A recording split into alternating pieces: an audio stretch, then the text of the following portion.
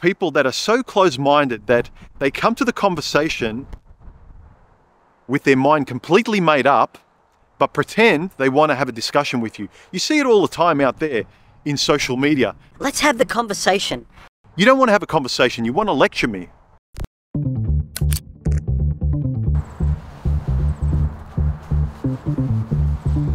If you've already made your mind up that things are hopeless in this direction and you want to stay right here, then fine. I really don't know why you would even want to watch my content. I would much prefer to have conversations with people who are a little bit more open-minded and are trying to work out what they want, what's more reasonable. But if you come to the comment section already having made your mind up and you know exactly what life's about in these topics, I don't know why you watch the open-ended conversation I tend to have on my channel. There's nothing I can offer you other than rolling my eyes and ignoring you. But if you're asking me a legitimate question and being respectful, I'll have a conversation with you. I would agree with you about generally what the world and women are like. And I was there. You provide me with all this general evidence with what the world is like, and I will agree with all of your general evidence. But if I provide you, if I talk about my personal evidence, the evidence here in my life, what I've chosen, which is the exception to everything out there,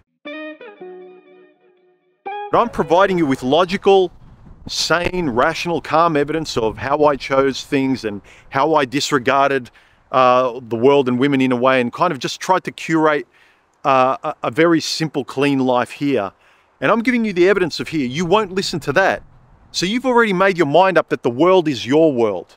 But the world is not mine, and you won't even have a conversation here. So do me a favor and stop wasting your breath. I don't know why you watch my channel, but for the rest of you, 99% of my subscribers, thanks for watching. And let me know if you experience this where you can't have a conversation. A person has already made their mind up, and no matter what you say, you could tell them, I don't want to have kids. And they just say, But why? But why? And they cannot see any point of view other than their own, and they're just convinced in their feelings that you're wrong and you're stupid. And because they can't get you and they fail to kind of be empathetic and see it maybe from your point of view a little bit, do you come across these people?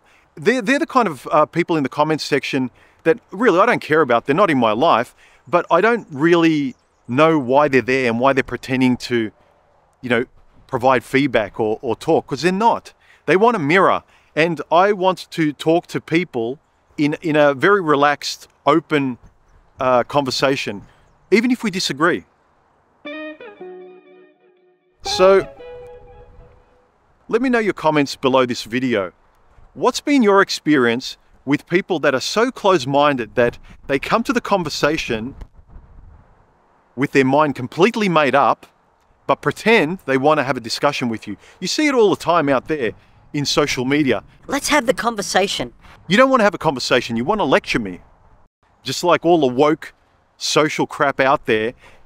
And when they come to the comment section, they want to lecture you. They don't want to have a conversation with you. Their way is right, and you're an idiot until you agree with everything they say.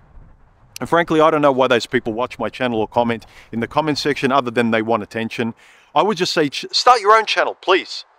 I might not watch it. I may watch it, but I'm not going to sort of comment in the comment section and try and put you down. So anyway, that's the heart of the frustration I have with people in my private life or people in the comment section, that they've already made their mind up and they're pretending to have a conversation, but what they want to really do is lecture me. And I'm pretty sure I try my best not to do that with any of you. I'm not trying to be better. I'm not saying because I found happiness in my life in a certain area. There's lots of places in my life where I'm still frustrated and working things out, but I'm not angry. And if you want to lecture me, go somewhere else. All right, I'll catch you next time. Bye. I think there's something in that.